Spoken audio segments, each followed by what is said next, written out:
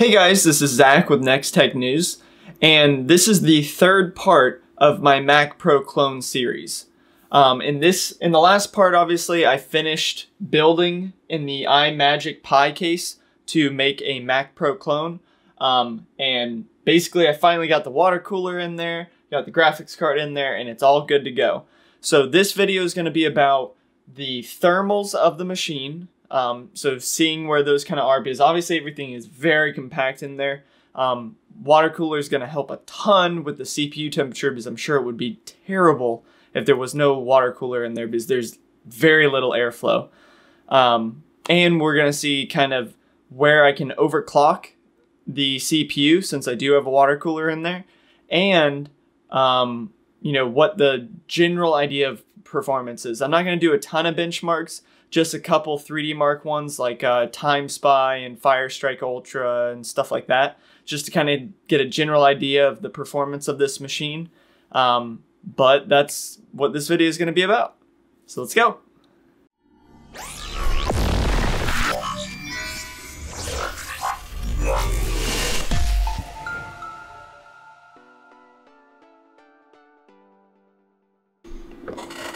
So already I've got the temperatures pulled up here. I don't know if you guys can see that really, but anyways, I'll tell you. Basically, they're all hovering around 30 to 33 degrees. The highest core right now is at 33, 34 at the most, and the lowest is around 30 degrees. These are Celsius temperatures, obviously, which is most computer temperatures are always going to be measured in Celsius. But that's actually not bad, especially for how little airflow goes through this case. That's actually pretty positive. So I think I can actually get a decent overclock with those temperatures starting out. So I'm gonna go ahead and reboot the system, get into the BIOS settings, do an overclock, and see where we can get this thing, and then see what the temperatures are when we're back to normal. So let's go.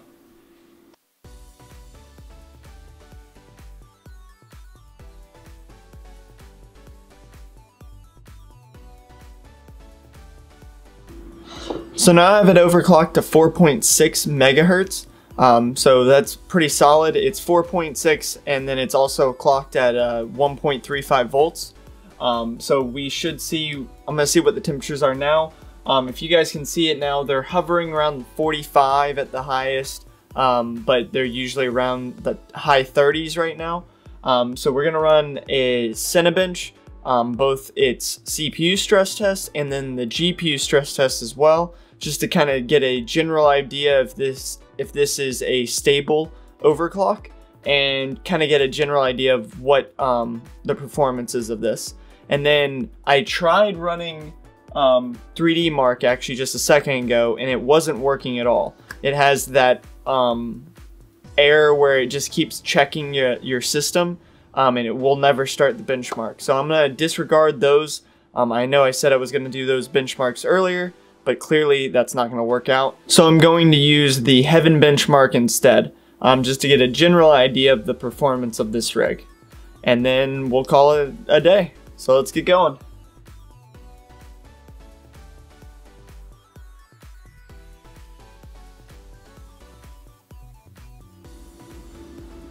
So this is already pretty positive. About the highest temperature I'm seeing right now is 86 degrees. And this is full-blown CPU stress test. CPU is at 100% and running at 46 megahertz. So that's pretty impressive, especially since there's very little airflow in this thing. It's literally just that water cooler keeping it cool. So that is pretty impressive. So let's see what the score ends up being. And you can hear that the fans aren't the quietest I've ever seen in a case, but they're not bad, especially for it only having one true fan besides the GPU's fan in here. It looks like it scored a 909 this time, which isn't terrible or anything like that. It's about the same as what the i7 scored in my i7 versus i5 video. So let's run it a couple more times and just see where it goes from there.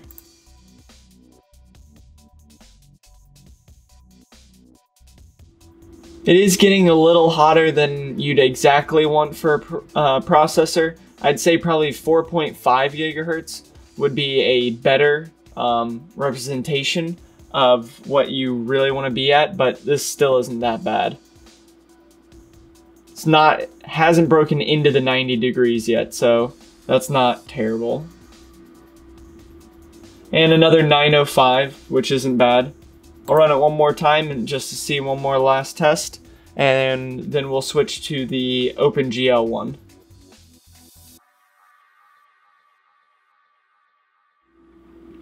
Alright, so it does look like after running it a couple times, it is thermal throttling a little bit. I did run it once before I started filming at 1000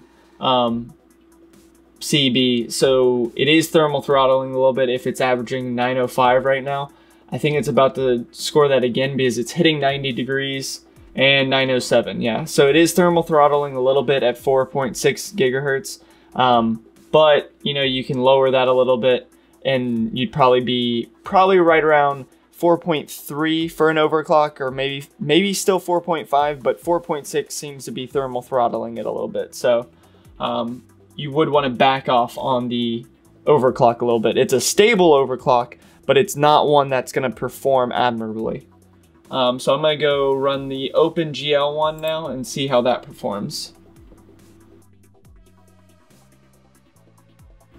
And like with most games, you can already tell right off the bat that the temperature is going to be pretty fine for gaming. Honestly, you probably could even leave it at 4.6 gigahertz for gaming if that's all you're going to be doing. Nothing super CPU intensive, because this game's only putting 27% load on the CPU, and it's still running at a pretty decent temperature. The max temperature I've seen so far is 75 degrees Celsius, which isn't that bad. There's no thermal throttling going on right now, so we'll see again when we hit Heaven benchmark, which is a little bit more intensive. But I'm actually extremely impressed with this rig. And the GTX 1050 Ti is actually pretty impressive. It just scored 151 FPS, which is extremely good. So let's try Heaven benchmark and we'll see where that goes.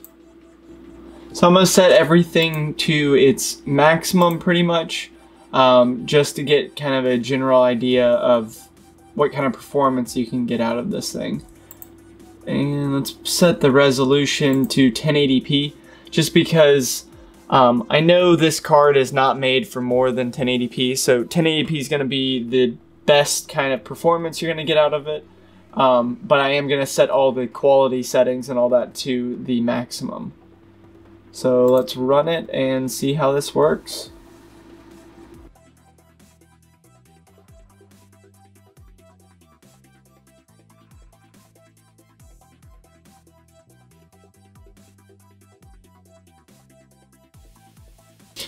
So in Heaven benchmark, it scored 49.8 FPS, which is extremely impressive, even if it is 1080p. I mean, this card is super tiny. I mean, it is literally like this big, and it scored 50 FPS at 1080p. Honestly, I agree with a lot of other reviewers in saying that the 1050 Ti is a great card for 1080p gaming. And honestly, for this rig, I'm actually extremely impressed with it. The thermals are a little bit higher than normal, but I mean, look at it. There's not very much cooling going on here. Literally, you got the water cooler down here, and that's about it. So honestly, I've been extremely impressed with this machine, and I'm really curious what you guys think of it. Like, I mean, this thing could be a great editing rig, great 1080p gaming rig. Like, it's portable, great for LAN parties. I mean, really, and I mean, clearly it looks just like the Mac Pro. It is a little bit bigger than the Mac Pro. The Mac Pro is a little bit shorter and a little bit less wide. But obviously you can't get that quite same triangular design that's in the Mac Pro to make it smaller. To use ITX components and everything, you're gonna have to get a little bit bigger. But I was extremely impressed with this machine. I hope you guys were too. And this is the end of part 3 of my series about the Mac Pro clone build. Again, this is in the iMagic Pi case, and I hope you guys really enjoyed this 3-part series. I had a lot of fun making it and everything, and I hope you guys have a lot of questions because I have lots of answers to answer about this machine. So, this is Zach with Next Tech News. See ya!